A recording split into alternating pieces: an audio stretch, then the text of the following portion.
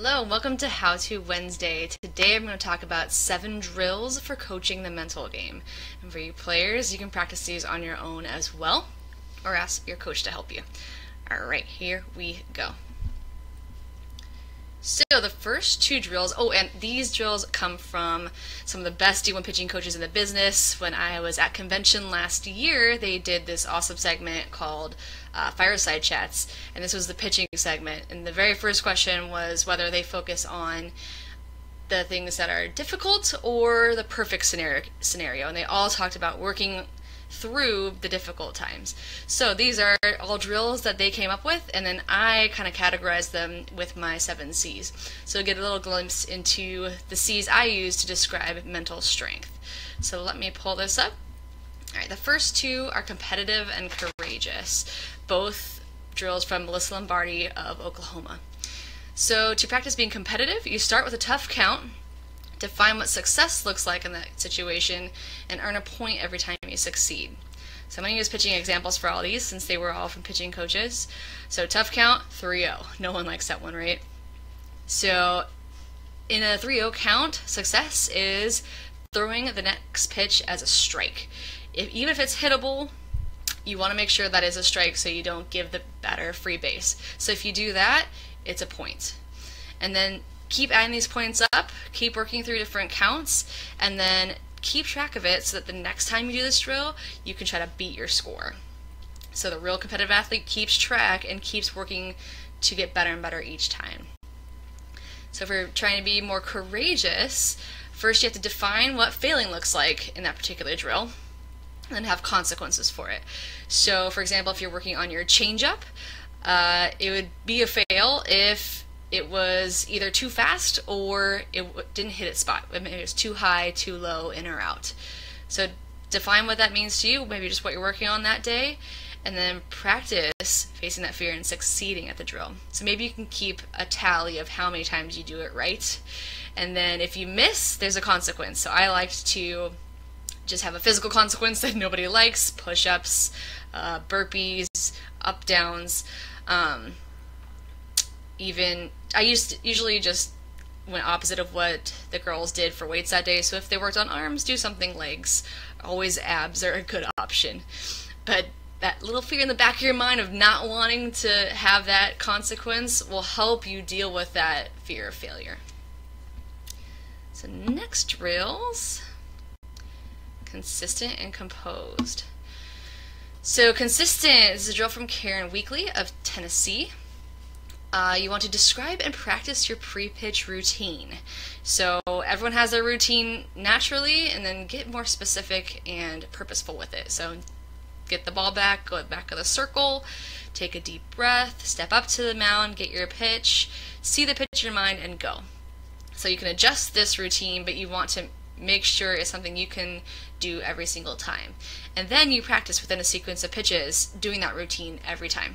Get the ball back from the catcher, do your routine, throw the pitch, and so on.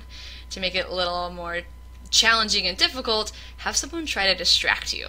You know, like that fan or that call you disagree with.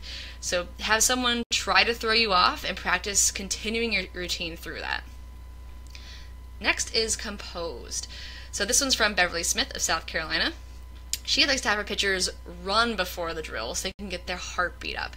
So she did, I think she talked about doing poles with her team.